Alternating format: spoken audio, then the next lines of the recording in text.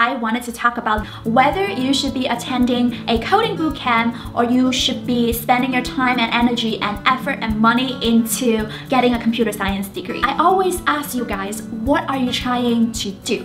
Do you want to get a degree because you wanted to get a job, or do you want to get a degree because you're just so passionate about coding? Another question is how much time and energy you have. If you are looking for a job, you have the energy and time, go ahead and pursue a college degree. But if you are already having a full-time job, you're so overwhelmed with all these responsibilities that you have to take care of, I would say bootcamp isn't a bad option.